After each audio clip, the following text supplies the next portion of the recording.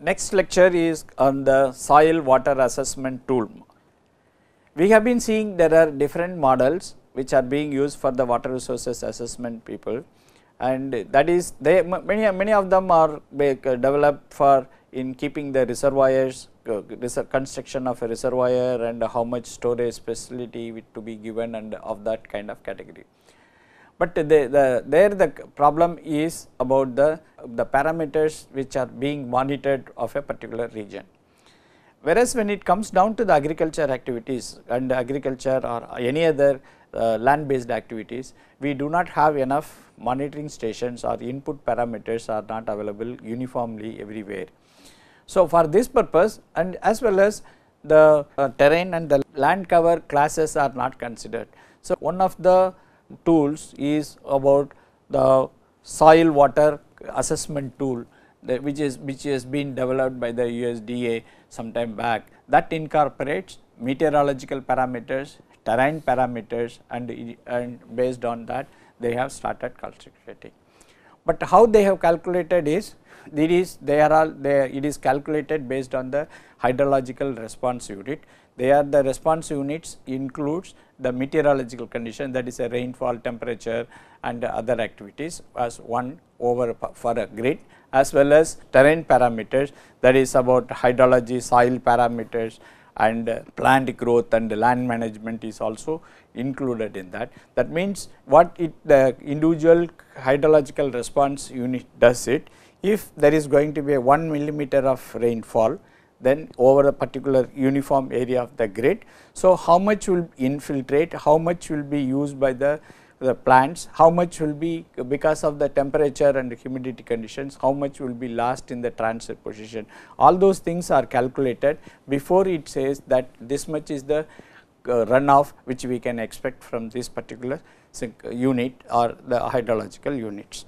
And what it does it is a spatio-temporal model. So, where you could use ArcGIS generated as well as ERDAS generated, the generated geospatial information can be brought into the SWAT and it can be assessed for the water availability. Now, what you see here is the river basins. Normally in river basins what we try to do is we try to further subdivide the major river basins into sub basins, and here this is sub basins are equivalent to the, it is a pour points sub basins like this, and you have the river flow over here. So, this is the pour points. Pour points are nothing but the entire water which is being which flows through this particular collected and flows through this particular river is measured at that area. That is what it is, nothing but it is a rain gauge units which we wanted to have it up.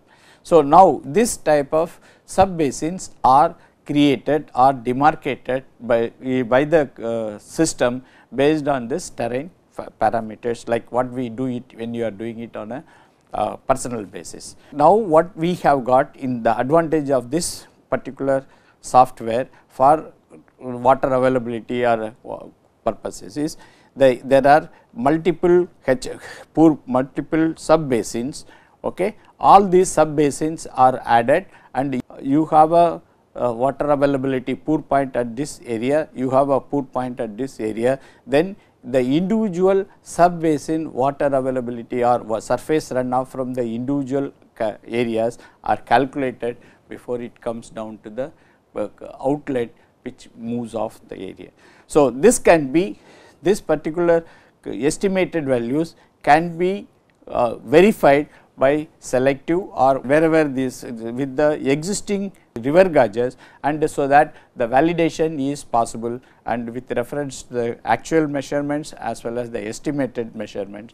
So, this has got some advantages with when compared to rest of the models which people are using it out.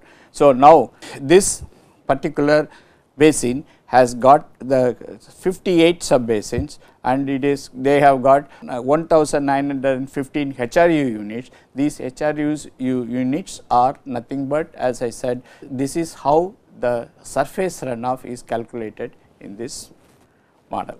Now, that is what the model is. I just to have a few glimpses of the answers which we got for this particular purpose is, one is the this is the predicted one, this is the estimated one, this is the actual ones. So, this is the observed one, this is the estimated one. So, when you see that they are somewhere closer to each other, and so that the validation is nearly, it is acceptable when compared to the considering the variation in rainfall across the area, as well as the variation within a particular land use class areas, or as well as land cover use areas. So, this is more acceptable, that is what is given here in this type of R factor, as well as the other statistical validation materials. Okay. Now, this again, this can be compared with the individual activity. This is the pour point which is there around 50. 50 is the pour point which what we are seeing it here 50. In the at this pour point, what was the thing? Why we have chosen to show it to you is, so this is the estimated ones from this SWAT model, and this is the measurement facility is also available, so that it can be compared. So, now it overall this estimated value from this model is acceptable, which can be, if it is acceptable, then we can take it for any other planning purposes in giving more water to or adding more land areas which will be used in this area. Now, what we have seen in this particular lecture is SWAT model, soil water tool. This is the geospatial tool, and it does it takes the geospatial information from through ArcGIS and other GIS softwares, and it combines with the measurements of the atmosphere, meteorological measurements such as rainfall, temperature and other activities, and combines with the land cover features, and it creates its own sub basins based on the hydrological response unit. The hydrological response unit represent the unit area of the earth, and which will be very unique in its nature. Thank you.